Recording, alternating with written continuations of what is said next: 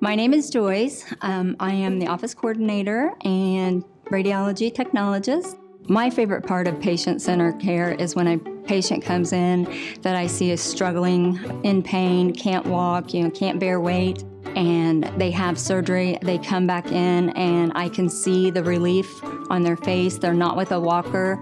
That's the favorite part of my job. We have a nice, efficient, small hospital where we can do outpatient surgeries, we can do inpatient surgeries, we can get good results. We can take care of high acuity patients, we can take care of patients that are basically coming in for an outpatient type procedure, going home the same day with a short walk in from their car. And that's the benefit of a small hospital and a small orthopedic practice that works well together.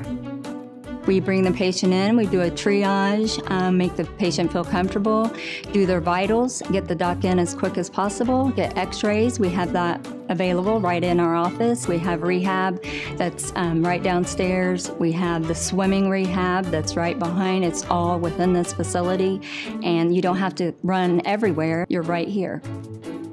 I think the thing that makes our practice different would be the ability to work hand in hand with a physician.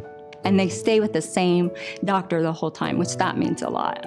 They don't go in to see someone else after surgery. So they're with that same doc through the whole procedure, and we treat them like family. I think that separates our type of practice and our style of medicine from a lot of different systems around the state. I have faith in the doctors, I have faith in the hospital, and I see how we treat patients. It's from the heart, and I see that in the doctor's eyes. I see that when they're taking care of the patient. The doctors do a tremendous job on helping the patient regain mobility and go back to a normal lifestyle, pain-free.